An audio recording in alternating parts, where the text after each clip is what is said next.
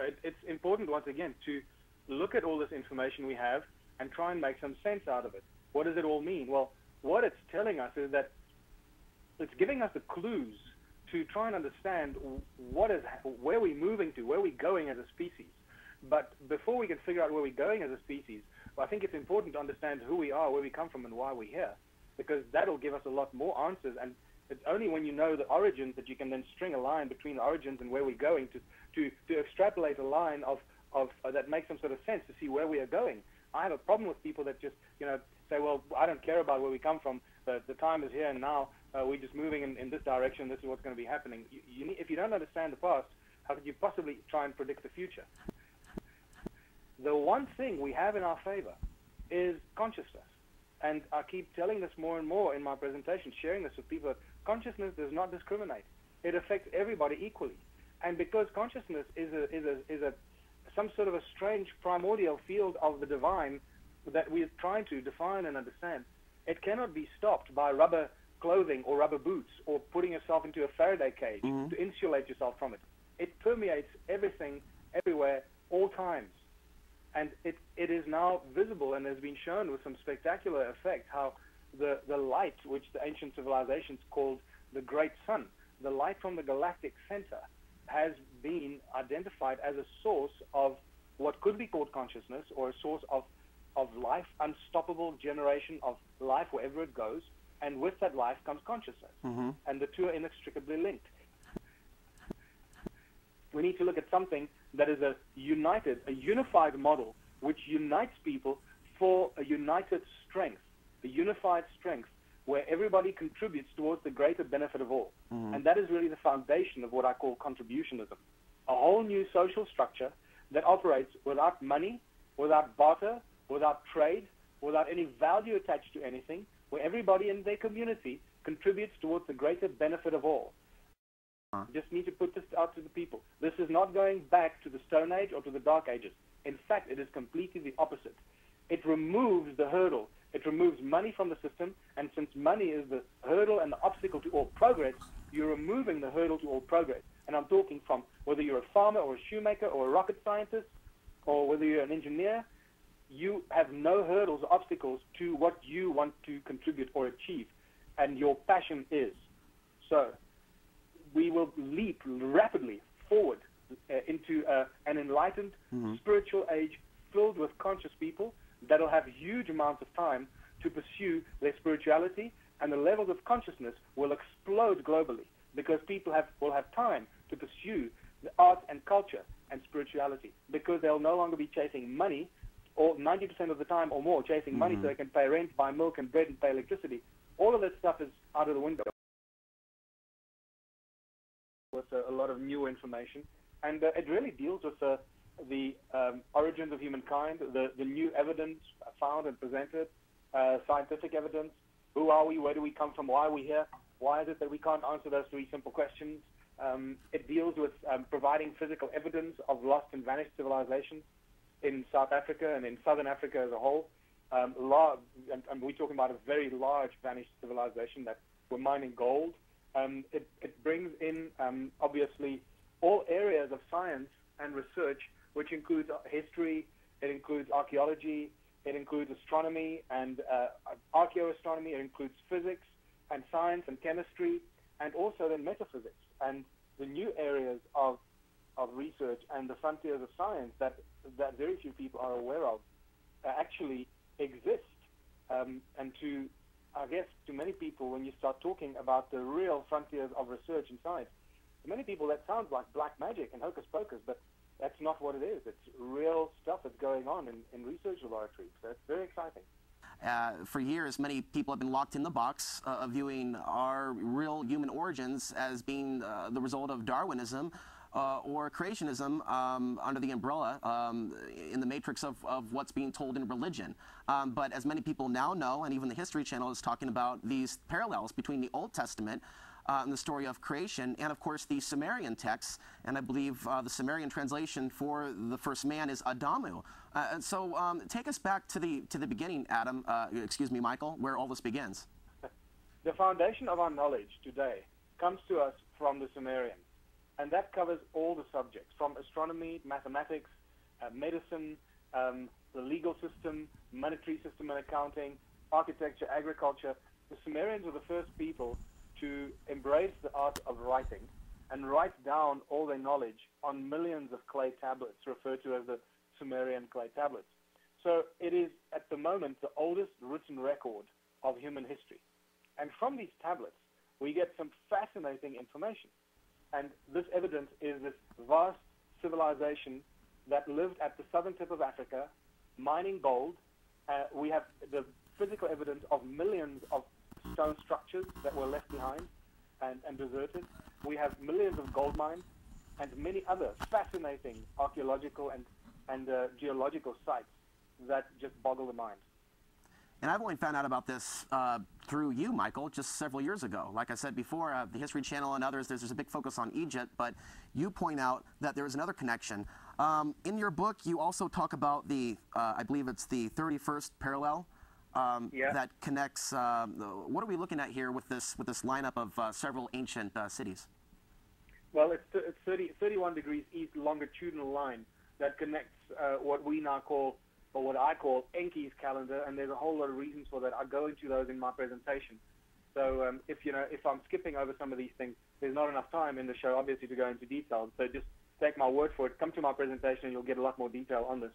It connects Enki's calendar, otherwise known as Adam's calendar, Enki's house, which is the wonderful ruin at Great Zimbabwe, and then the Great Pyramid of Giza in Egypt. All of those aligned along the 31 degrees east longitudinal line. And there's very important specific reasons for that. What you mentioned about the link to Egypt, all the structures and the civilizations in South Africa and in Zimbabwe, all these ancient civilizations, this vanished civilization, can be directly linked to all the so-called great civilizations in the Northern Hemisphere. The Egyptians, the Sumerians, the Romans, the Greeks, the Sumerians, the Phoenicians, and also the Hindu Dravidians, the Indus Valley civilization. All of these so-called great civilizations that we thought were the first great civilizations on Earth, especially Egypt and the Sumerians, are very richly represented among the ruins and carvings of Southern Africa. And this is spectacular because the petroglyphs and the carvings of some of the symbols, which includes like the Sumerian winged disc, and the cross in the circle, and even the Egyptian Ankh are carved in the rock in South Africa. But they're much older than any of these civilizations in the north, which tells us that those symbols go back more than 200,000 years in their application at the southern tip of Africa before they eventually were exported and used in the north and among the Egyptians and the others. What is clear is that these ruins seem to be at certain places on the planet for a reason. What do you think these stones were used for? Well, this was the big mystery. You know, what were these ruins in South Africa for? They're all circular. Everyone is completely unique. They are made of very specific stones. And what I'm telling you now is something that's taken more than 500 years to figure out. Just those three simple statements. Now, this is how incredible these breakthrough discoveries are, because sometimes we forget to ask the very simple questions, and we try and figure out the complex answers without asking the simple questions. And the questions are, what kind of stone are these stone structures made of? And when you realize that we're dealing with the same kind of stone, predominantly one type of stone, there are some other exceptions, but there are reasons for those exceptions that I've also subsequently discovered. And the reasons for this specific stone that they used is because it has very strong acoustic properties. And what I talk about in my presentation and show is that these stones ring like bells. Now, when I made that discovery, I realized that it is sound that we're dealing with, sound as a source of energy. And that takes us back very quickly and immediately to the source of creation in most, if not all, ancient civilizations that talk about the word of God, or the primordial Aum, or the singing, some sort of singing that created the universe, as the Egyptians believed. You realize that most ancient cultures believe that some sort of sound, or word of God, the word of God, that created the universe and all things in it. So sound is a primary source of energy in these ancient ruins of Southern Africa, and they used out as a source of energy for the gold mining, for the purification of the gold, for the processing, for levitation, for creating the stone circles in the specific shapes that they are, because as I mentioned, each one is completely unique. So that's why the type of stones and the sound frequencies are so key. You know, when I was listening to your interview last night with George Norrie on the 14th of June, very good interview, by the way, I came across a very interesting BBC article that synchronicity, it found its way to me, actually, Michael, but the headline is, Riddle of Baghdad's Batteries. And listen, folks, this is the date for this article. It's February 27th, 2003. That's several weeks before March 19th, 2003, the date that the United States invaded Iraq. What this article talks about is very interesting. It reads that Aaron Fraud investigates what could have been the very first batteries and how these important archaeological and technological artifacts are now at risk from the impending war in Iraq. War can destroy more than a people, an army, or a leader. Culture, tradition, and history also lie in the firing line. Iraq has a rich national heritage. The Garden of Eden and the Tower of Babel are said to have been sited in this ancient land. In any war, there is a chance that priceless treasures will be lost forever. Articles such as the ancient battery that resides defenseless in the Museum of Baghdad. And this was written, again, several months before the museum was looted, which I'll get to in just a moment. But the article continues, for this object suggests that the region whose civilizations gave us writing and the wheel may have also invented electric cells 2,000 years before such devices were well known. And so the pictures that you see before you on the screen, these are reenactments, recreations of this Baghdad battery, and there are people that have actually put this into application and found out that it actually works. After looking at this report, I went back and looked at the other report from the BBC just several months later, and it reads from the BBC News here, looters ransack Baghdad Museum. Thousands of valuable historical items from Baghdad's main museum have been taken or destroyed by looters. Michael, when I look at these things taking place, it's like a parallel script to Indiana Jones and Raiders of the Lost Ark. Absolutely, and I need to remind your viewers that archaeology does not have its origins in a noble profession. It does. It has emerged, and in many ways still represents, tomb robbing and treasure hunting. He who has more funding and has deeper pockets will be able to do more things and go into more distant lands and explore more incredible ruins and take the loot for themselves. And that has been the case with archaeology for 200 years now. Sure, he who has the knowledge has the power. Exactly. But the whole looting of the Baghdad Museum is obviously a very key moment in human history, and many people believe that the entire invasion of Baghdad and of Iraq actually had very little to do with anything we imagine, whether it's oil or whether it's Saddam Hussein, but had everything to do with the information and the valuable items that were kept in the Baghdad Museum that are direct links to ancient civilizations, our extraterrestrial technology, our links to ETs and many Stargate systems and structures and specific activator key components to activate Stargate technology and so forth. And as strange and as weird as this may sound to some people, let me tell you what, this is probably closer to the truth than anything else, because you can imagine imagine in Second World War Berlin or London when the bombs started falling. I think the last thing on people's minds was, hey, honey, let's go down to the museum and take some cool stuff. There's a lot of cool stuff in the museum. Let's just go take it for ourselves. That's the last thing that will cross your mind. So the fact that the Baghdad Museum was completely looted and raided and virtually nothing left within 48 hours of the first bombs falling on Baghdad is a highly, highly suspicious bit of information. Well, now you're going into another very interesting area. I've read some things by William Henry, and he's been talking for years about the potential existence of a Stargate underground in Iraq. Saddam Hussein is well known, this is documented fact, to have claimed that he was the reincarnated spirit of King Nebuchadnezzar, a well-known character from the Bible. And again, we're talking about Iraq, where all these ancient things have taken place from Babylon. Many things that we're talking about tonight, in addition to Africa, also a place where much turbulence is going on. I really wonder why, Michael, there's so much going on right now in that region, a place of great history. And I can't help but speculate if it has any connection with the completion of the Mayan calendar. Everything that you mentioned is inextricably linked. And it's important to raise this and make people aware of it. Nothing we're doing today is separate from what the people in Southern Africa were doing 285,000 years ago, That is incidentally the date that I've come up with for the origins of this vanished civilization, around 285,000 years. There's a number of reasons why I say this, but I don't think we've got enough time to go into that. But there are a number of scientific and geological evaluations that I've come up with, have found, that give me a deep sense of comfort to be able to say that. And all of that in South Africa and Southern Africa is directly linked to what we are doing today, how we're being manipulated, what our level of knowledge and information is, and how we are coming around to complete this weird full cycle that the Mayans have been talking about and predicting, the reaching of the conclusion of one age and the beginning of a new one.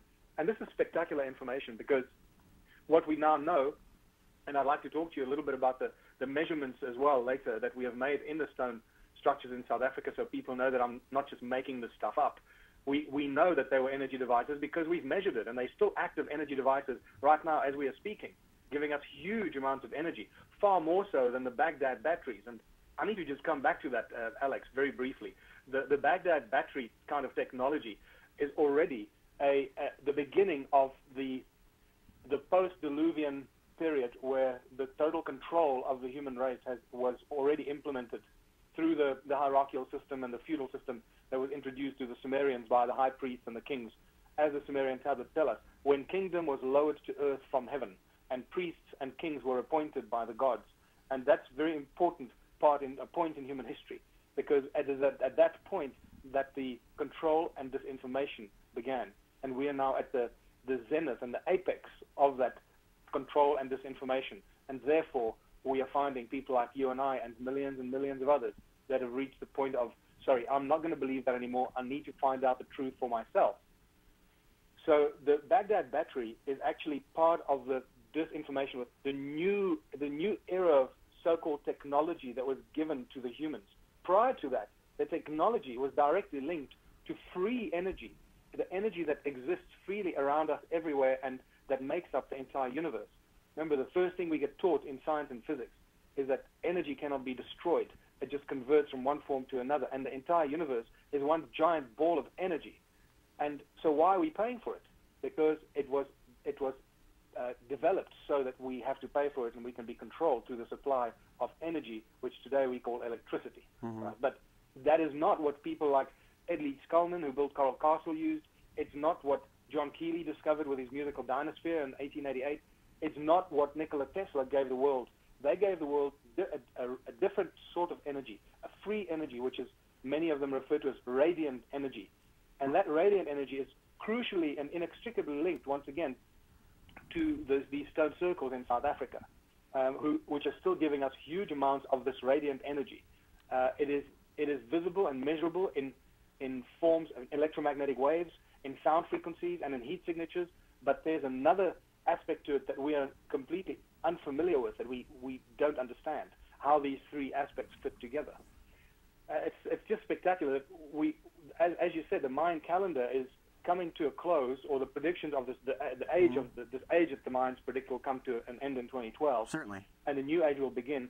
And what's happening is that our desperate quest for free energy is now taking us to these new areas of understanding that we are learning from the ancient civilizations in Southern Africa. This is spectacular.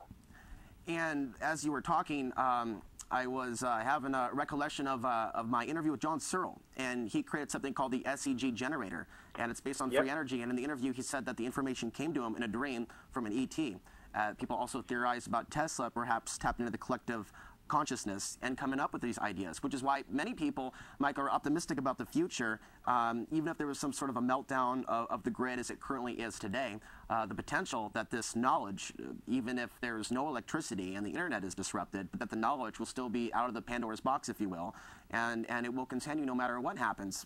But I just want to mention really briefly, we read some news recently about the largest solar flare in 5 years, and we've been reading more reports about solar activity. And there's a lot of interesting information about what that actually does to the human body, the impacts of it, and the planet, links to increased earthquakes and volcanic activity. NASA released an updated projection on what they think we're going to see out of sunspot cycle number 24 and 25. One of the things they said is that in this cycle, even C-class flares and M-class flares will do more to disrupt the grid charged particles coming into our atmosphere, having its effect on the Earth in a stronger way than sunspot cycle 23 due to a weakening magnetic field. And this is all timed with the Mayan calendar, not the end of the world, but a point of great significance where it appears to me that the planet is going to be bombarded with lots and lots of energy. And so this is a very, very interesting time, especially when we have mainstream admissions more and more every day that there is something going on out there that's changing. And despite the fact that NASA is involved in lots of cover-ups, there are other reports coming out about these stars they're finding and storms on Saturn and other planets warming up, in fact, over the course of the last several years. So it's an exciting time to be alive. It truly is. And, you know, it's important, once again, to look at all this information we have and try and make some sense out of it. What does it all mean? Well, what it's telling us is that it's giving us the clues to try and understand where we're moving to, where we're going as a species.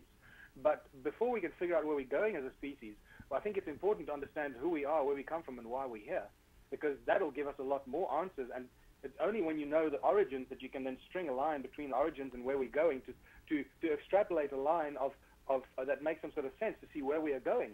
I have a problem with people that just, you know, say, well, I don't care about where we come from. The time is here and now. We're just moving in this direction. This is what's going to be happening. If you don't understand the past, how could you possibly try and predict the future? Well, Michael, this is the thing that people have the issue with. They're trying to understand why any other intelligence other than human would be interested in humans. This is and I'm sure you come across this as well. It's this perception that many people have that there's nothing of interest about humans. Why would they be interested in us? And there's lots of interesting ways that people look at the situation without considering other possibilities, because I'm pretty convinced that chickens, not to be insulting to chickens, don't fully understand humans and how we control them and how we keep them in cages and how we live off of them for food and how we're pumping them up full of drugs. I'm sure they're partially aware they're in some sort of a cage, but I don't think they fully cognitively understand the psychology of the Homo sapiens. So, Michael, I'm thinking that we perhaps are not in a state of consciousness to fully understand what is truly actually happening around us in the interdimensional reality that we're coexisting with. Absolutely. Very well put, Alex. Well done on that. That's exactly what it is. And I always say, you know, if you're a farmer, you have a flock of sheep, and you don't want them to know what you do after hours, they will never find out because you're in control. It's as simple as that. And therefore, you know, we for so long have been in the dark because those that control us have not wanted us to find out. The one thing we have in our favor is consciousness. And I keep telling this more and more in my presentation, sharing this with people. Consciousness does not discriminate. It affects everybody equally.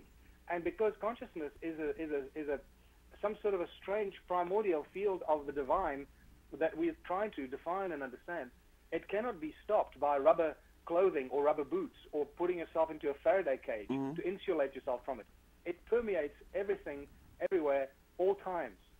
And it is now visible and has been shown with some spectacular effect how the light, which the ancient civilizations called the Great Sun, the light from the galactic center, has been identified as a source of what could be called consciousness, or a source of life, unstoppable generation of life wherever it goes, and with that life comes consciousness. And the two are inextricably linked.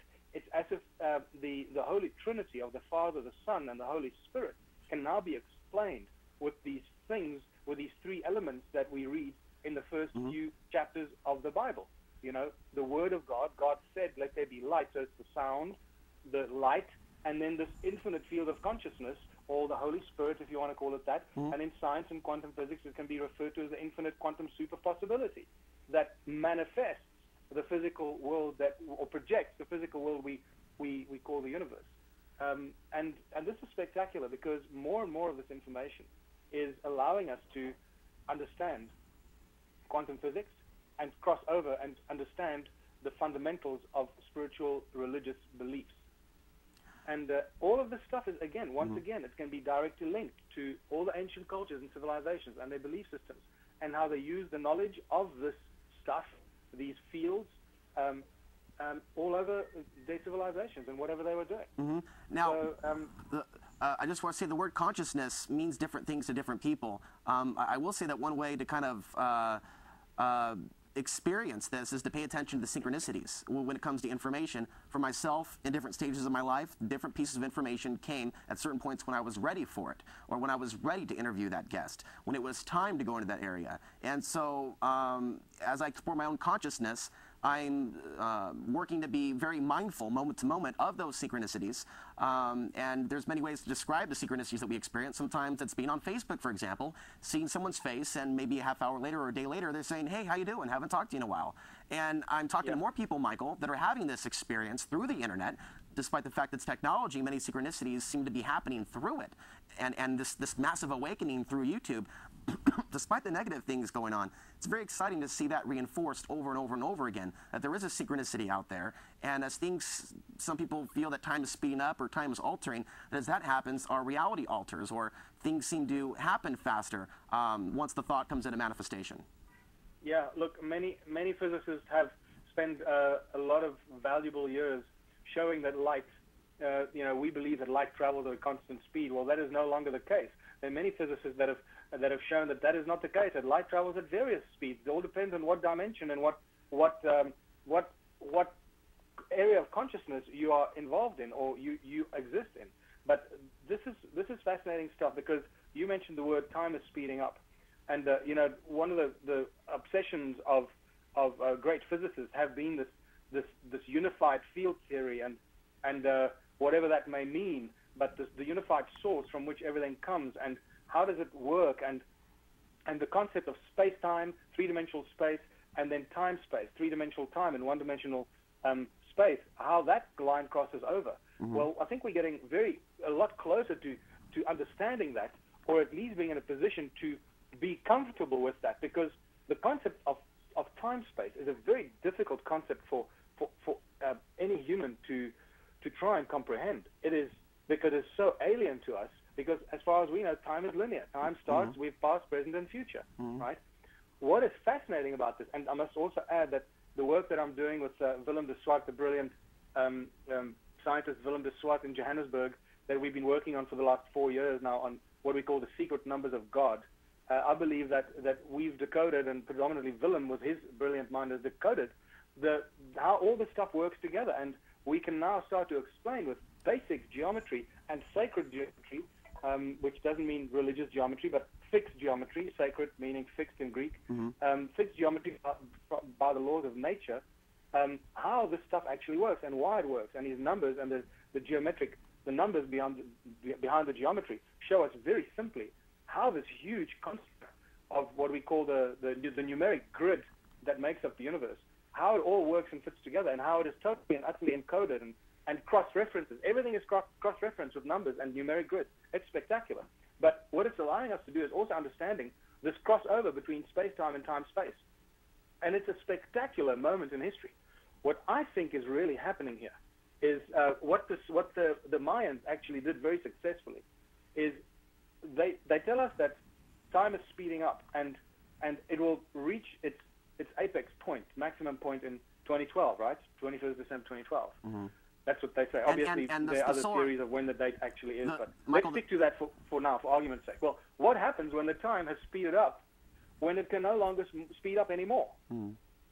I just wanted to add in, Michael, that the solar maximum projection also continues past 2012 into 2013 and 2014. I just want to add that because there's a big focus that it's just 2012, and it's actually a cycle of time that we're going through, not a particular date, similar to describing the effects of a full moon, the waning and waxing of a full moon, as it is with this sunspot cycle. Yeah.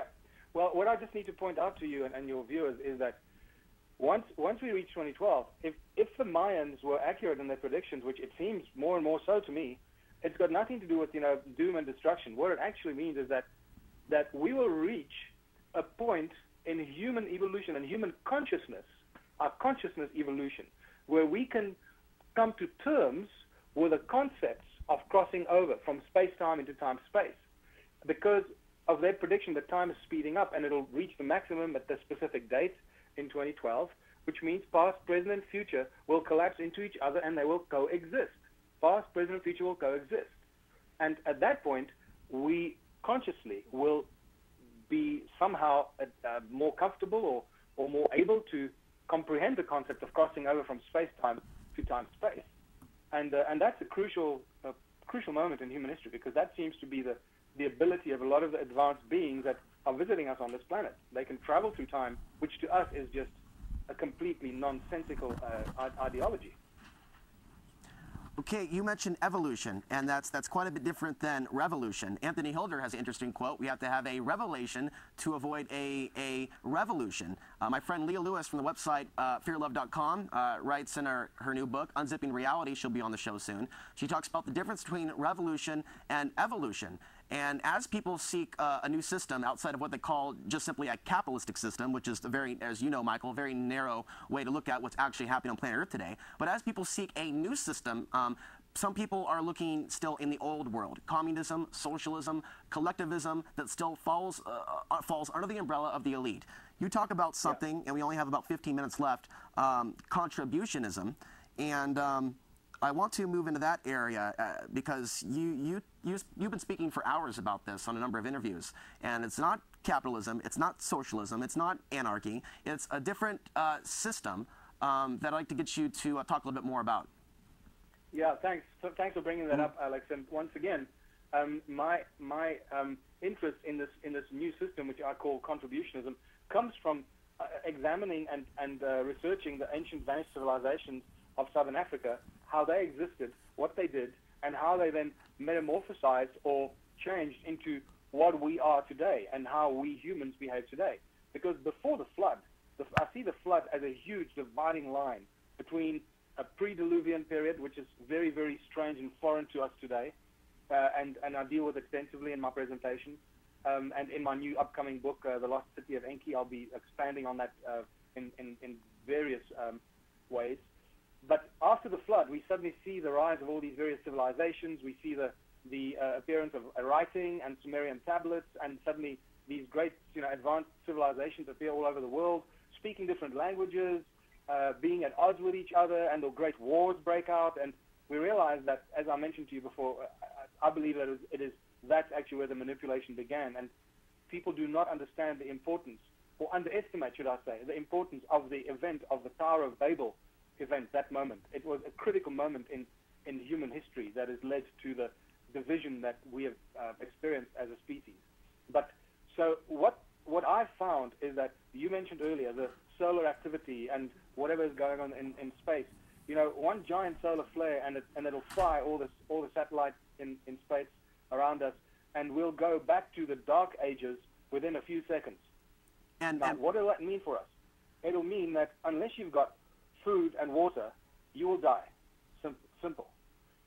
It doesn't matter how much money you got. I don't care how much gold you got. All the material possessions mean absolutely nothing. It's all about survival, and food and water is the number one. Shelter is the next thing. So what is going to happen to society and the human race if that happens? And the chances of that happening are very, very good. Listen to what Nassim Haramein has to say. The surface of a planet is not a good place to hang out. It's highly unstable, and unexpected things happen. Mass extinctions occur all the time. Yes, and one thing arrogance is our biggest enemy in this position at the moment. One of the things that I've seen over the years, Michael, is this connection between the solar cycle, the maximum aspect of the solar cycle, which is 3 to 5 years. It varies. And cycles of wars, revolutions, and also changes in consciousness. We saw this during the late 60s. We saw this during the early 90s, solar maximum, 1990, 1991. And in the bombing of Iraq at that time. 10, 11 years later, we saw the stage-managed event of 9/11, and it appears those that are in power place that event at a particular point on the solar cycle, when it's been described by many people that have looked at the solar cycles and its tied to human behavior as a time where human excitability is peaking, when there's more activity. But it also leads me to believe that we need to be very careful about what thoughts we're projecting at this time.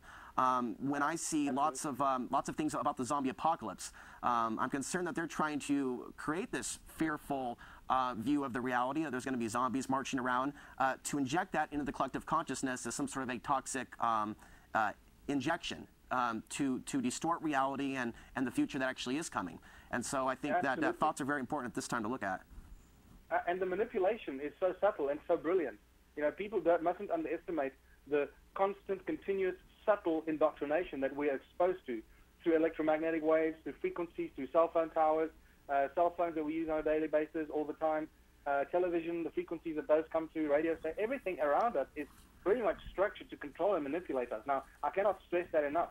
If people that are unaware of this or they're new to this, will very quickly jump up and down and say, oh, you're just a conspiracy theorist, prove this, prove that. Well, you know what? We don't need to prove anything. Just open your mind, go and do some research, and you realize we are under absolute control.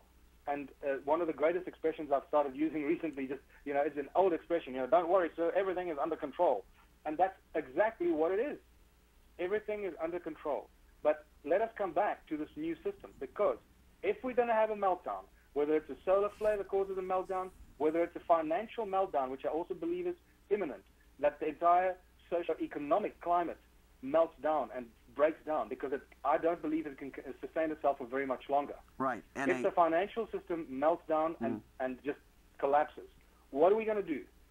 It's very important for people to understand that money is not a natural process of evolution. Money was maliciously introduced by the royal political elite several thousand years ago as a tool of control, so they could control their subjects. So they introduced money. It was brought into the Sumerians by the Anunnaki, the gods, to introduce money into the system. So if there's a meltdown and money stops to exist, and the communication devices melt down and we go back to the Dark Ages, we need to have a system that we have at least thought about or embraced to be able to move ahead. Because what we can say with absolute certainty is when it does melt down, there'll be chaos on the streets. People will kill each other for a loaf of bread. They'll kill each other for a glass of milk. They'll kill each other for a morsel of food. Now, that obviously cannot continue. That is not a sustainable model. Okay? We need to look at something that is a unified model, which unites people for a united strength, a unified strength, where everybody contributes towards the greater benefit of all. And that is really the foundation of what I call contributionism. A whole new social structure that operates without money, without barter, without trade, without any value attached to anything, where everybody in their community contributes towards the greater benefit of all. And what you will find, I know we don't have much time left, so just need to put this out to the people. This is not going back to the Stone Age or to the Dark Ages. In fact, it is completely the opposite. It removes the hurdle. It removes money from the system, and since money is the hurdle and the obstacle to all progress, you're removing the hurdle to all progress. And I'm talking from whether you're a farmer or a shoemaker or a rocket scientist or whether you're an engineer, you have no hurdles or obstacles to what you want to contribute or achieve, and your passion is. So we will leap rapidly forward into an enlightened spiritual age filled with conscious people that'll have huge amounts of time to pursue their spirituality, and the levels of consciousness will explode globally because people will have time to pursue the art and culture and spirituality, because they'll no longer be chasing money, or 90% of the time or more chasing money so they can pay rent, buy milk and bread and pay electricity. All of that stuff is out of the window. We don't have to worry about and that. You know what? And this is the irony right here, is that some people perceive, when they don't understand the full message of what we're saying, that we're doom and gloomers. But I'm right with you, Michael, in that if we have a meltdown of the grid caused by a solar flare, so many things would change overnight. There would be turbulence. There would be rapes taking place and people being robbed. There would be this major chaotic time period. But there's it doesn't mean it's going to stay like that forever. With all the information about what's possible already being out there, outside the Pandora's box, with those satellites, those weapons of war that are holding all these nations hostage, when that shifts, if there's any technology that's out there in space that has been put out there to tamper with our brainwaves, which is very possible. People should also look into the work of Nick Begich. If something like that happens that disrupts those technologies, we could see a major shift in consciousness. I've also seen studies that talks about solar flares, solar activity, and its ties to geomagnetic storms, and their ties to lucid dream states. And so I think as we progress further in the future, things get more exciting because there are so many unknown things that can happen. There are so many different turns we can take other than the zombie apocalypse, end of the world script scenario that clearly they want us collectively focused on. Yeah. Well, a world without money is the only way ahead. And I need people to go away and think about this. When you tell people you're going to remove money from the system, they just go, oh, well, how is it going to work? Who's going to pay for stuff, and who's going to supply and provide all the stuff? This is how poisoned our minds have become. This is how conditioned we have become. Without money, we can't survive. No, that is not true. Without money, we're doomed to slavery forever. We need to remove money from the system, and the control collapses. Whoever these people are that are controlling humanity, and that's a whole other debate, obviously.